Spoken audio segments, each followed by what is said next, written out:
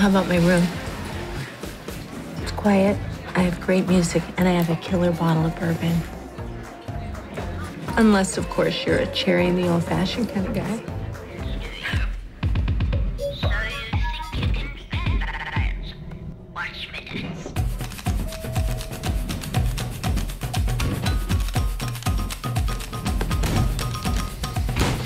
Wasn't that our floor?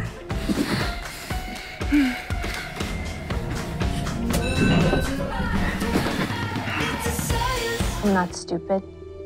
The statute of limitations is up on those robberies. But not on the hit and run. Maybe you were in the car. I have no idea what you're talking about. Because that would mean jail time. And even worse than that, if it came out that you left the scene of an accident, that you let a young boy die, I don't think that would go over too big with the PTA, or with your husband, or with your boys. Am I right?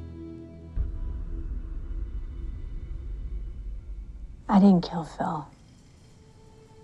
I was using the spa at the club. What do we have to do to get Lucky back?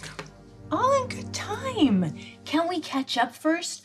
I've heard the two of you have had a very interesting couple of years, especially you. You don't know what the hell you're talking about. Oh, killing your mother and your father? I mean, I always knew you were a bad boy, but that's pretty hardcore. It sounds like you did a real number on poor Charles. Luke was sick. Oh, of course he was. And you were as well.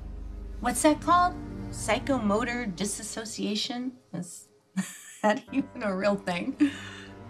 Yeah, it's a real thing. Oh, well, I gotta say, there must be a pill for that, Laura, because you look great.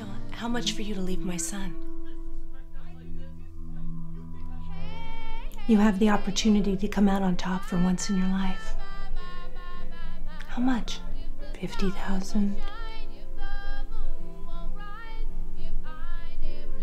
We can afford it. Broke out all over in hives. Hives? Hives. She's allergic. She can't eat tomatoes, nuts. She all puffs up. Oh, that's terrible. Her husband has stopped sleeping with her. Why does she eat these things? She hates her husband. Let's see how much hot air I've got left in this broken down body. I don't blame you. I never did. I miss Julian. I miss him so much. I miss him too.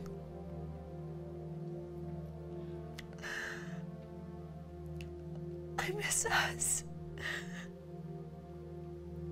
Everything we had.